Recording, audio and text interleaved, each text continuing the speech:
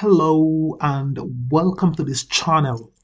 In this episode, I will show you how we can implement Workspace identity in Microsoft Fabric to securely bring your data from Azure Data Lake Storage to Fabric via shortcuts and data pipeline. Before we go into the demonstration, let's understand the meaning and benefit of Fabric Workspace identity. In Microsoft Fabric, Workspace Identity is an automatically managed service principal associated with the Fabric Workspace.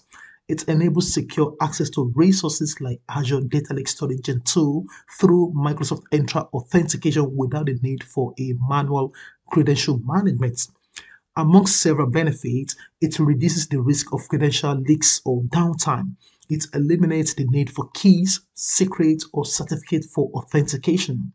The workspace identity is automatically assigned the contributor role within the workspace, and the identity is tied to the workspace lifecycle, which means that when the workspace is deleted, the workspace identity is immediately deleted also.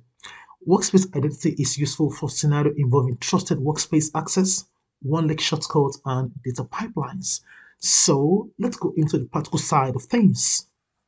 This is app.powerbi.com. So the first thing we're going to do is to create our Fabric workspace and the workspace identity, and then we're going to move to the Azure portal. We're going to create a brand new Azure Data Lake Storage Gen 2 storage account. We're going to create containers and load our sample data into the respective containers. And then we're going to grant storage blob data contribution permission on the storage account we want to connect to using the workspace name as the service principal. And then we're going to come back to the Fabric portal and then use the identity for authentication on the Fabric item like the data pipeline and the one-click shortcuts in the Synapse Lakehouse. So let's go through all of this. Now I'm going to click on the workspaces on the left-hand side and click on New Workspace. And I'm going to give this a name. I'm going to call this one my demo workspace, and this is unique and available for me to use. And then at the bottom, I'm going to click on apply. And then in a matter of seconds, the workspace is now provisioned. Now I'm going to click on workspace settings, and then we have the workspace identity below the one lake. Click on that, and then we have the option to create the workspace identity to use as an authentication method. So click on the plus sign workspace identity, and in a matter of seconds, all of this should be fully provisioned, and we're going to see the details like the ID, the role, and so on and so forth. So we can see we have the ID that is associated with this workspace identity, and then we can see this automatically inherits the workspace contributor as I mentioned, and the status is active, and then we have the authorized users like the person that created this workspace, and then we have the my demo workspace. So we have this can edit members, can use identity permission levels. That is cool. Now I'm going to come to the portal.azure.com, and I want to create the Azure Data Lake Storage Gen 2 storage account. So I'm going to click on storage accounts and then click on create a brand new storage account. And then under the basics, I'm going to use my Visual Studio Enterprise subscription, and I'm going to choose this RCG Cornerstone Analytics to store this service. And then for the storage account name, I'm going to use this my demo identity, which is unique and this is globally available. And I'm going to maintain this UK South region, and I'm going to click on the next.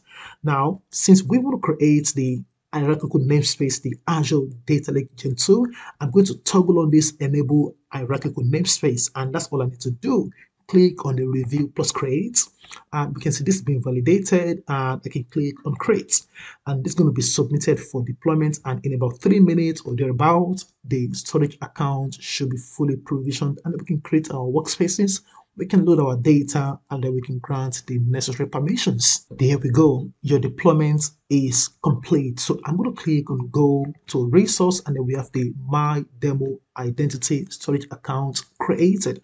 Now I want to click on containers. We want to create 2 containers. Now for our sample data, I've got 2 CSV files, the orders and the customer. So I'm going to create a separate containers for these 2 files. Of course, we can use the same container, but I just want to put them in a separate container. So I'm going to click on container, and I'm going to call this one orders, and click on create. And then I'm going to create the second call customer, and then click on create at the bottom. Now, in the customers container, I'm going to go right into there and then click on the upload. We have this option to bring our data quickly. So I'm going to click on browse and bring my data. So we can see I've got this customer.csv and I'm going to click on upload. And we have the data in the container. So I can click on the name of the file, click on the edit, and at the bottom, I'm going to click on preview, and then we can see the content of the customer.csv. We've got 3 columns, the customer ID, customer name, and the gender. That's sorted. Now I'm going to go back and then go to the orders container. I can click on the upload, I can browse, and then I've got my orders.csv, click on upload, and we can see the data, click on it, click on edit, at the bottom, click on preview, and then we have the order ID, order date, delivery date, product, and the sales. So we have the 2 data in the respective container.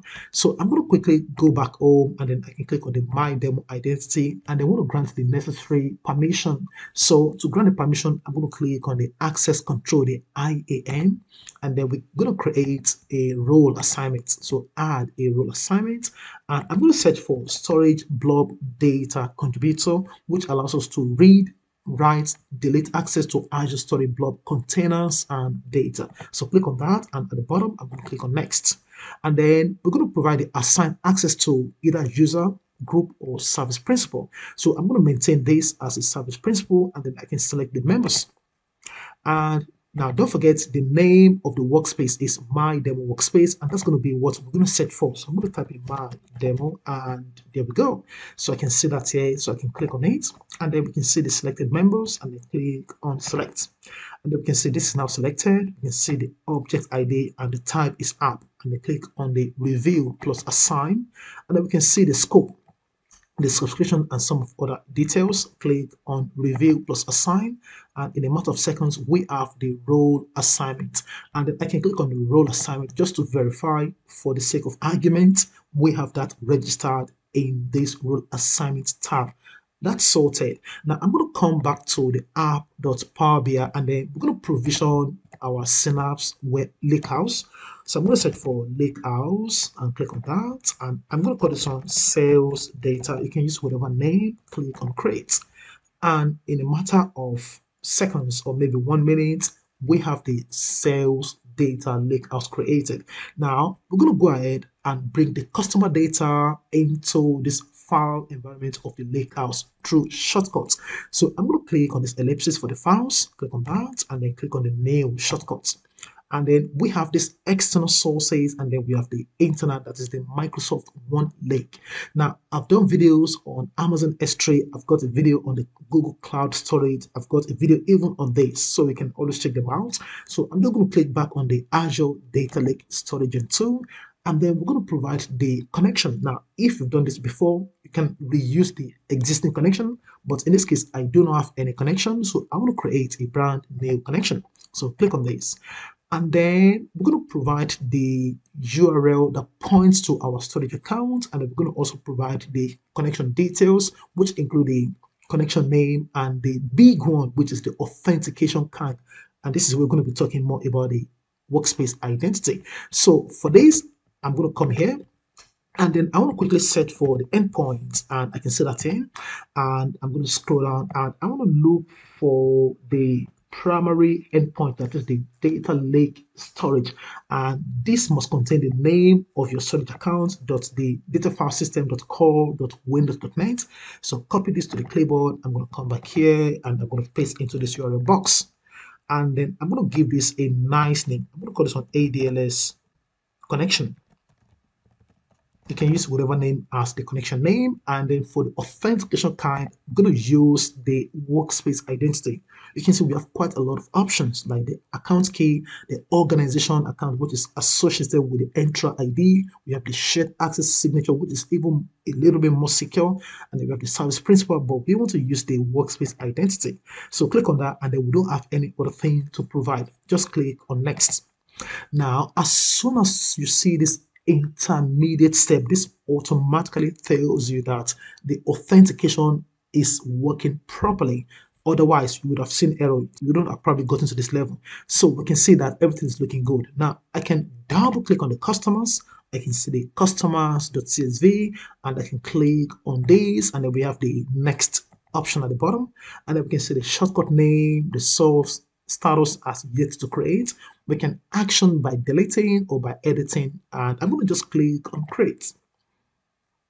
And there we go. We have the customer data. I can double click, and then we can see the data. I can click on this. I can move to table, and I can even use the notebook to query this data. It's absolutely fine. So I can click on this and then just move. But this is how we can use the workspace identity to bring our data into the Lakehouse via the shortcut.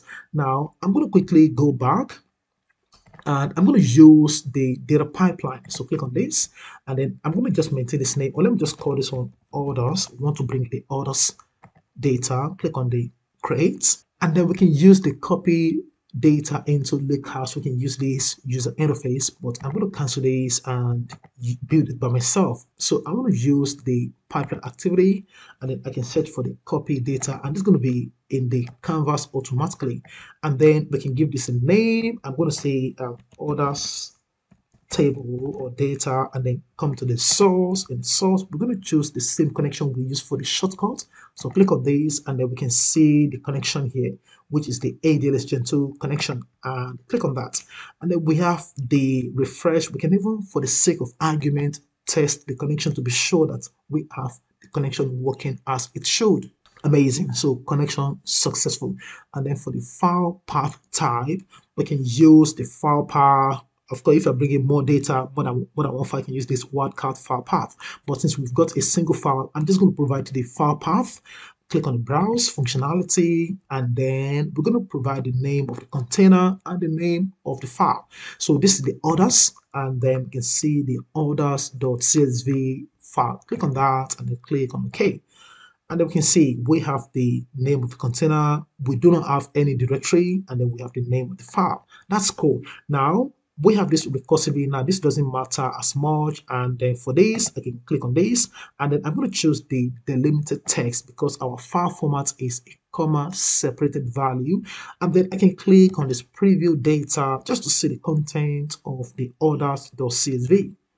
So we can see this is actually showing us at least the top 10 records in our data, which is brilliant. Now we want to go to the destination, and then I'm going to choose the connection.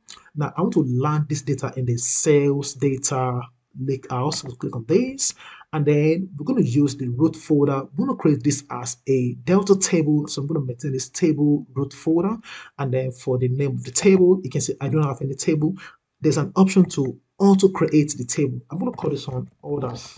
And that's all I need to do. Click on create, and I can click on the validate to check for any potential errors. No errors, click on the close and click on the run functionality. And it's going to prompt me to save and then run the data pipeline. So click on save and run. And there we go. Let's just see in a matter of maybe 3 minutes or thereabouts, this should give us a successful integration. Amazing. So this succeeded. Now I can go back to the workspace and the Lakehouse rather. I can click on this refresh functionality, and then we have the orders table. So I can right click, and then I can do some things like check the properties, rename, and so on and so forth. I can click on this. I can see the columns, and then I can even interact further. So this is how we can use the workspace identity in Microsoft Fabric to bring our data from the Azure Data Lake Storage Gen 2. I trust you enjoyed this video. If you do, like, comment, share, and follow me for more videos. Thank you for watching. Bye for now.